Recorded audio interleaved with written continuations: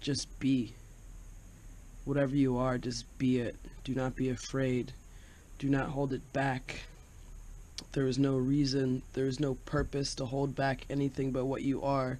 What you are is unique. What you are is beautiful. What you are is divine.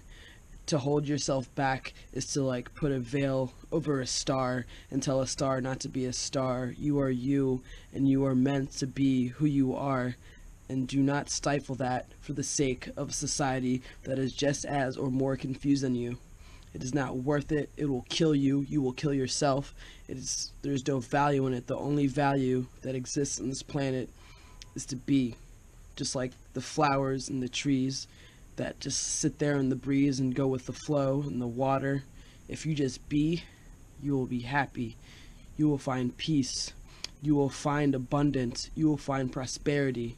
If you just connect with what you were meant to be and what you were designed to be, what you were created to be,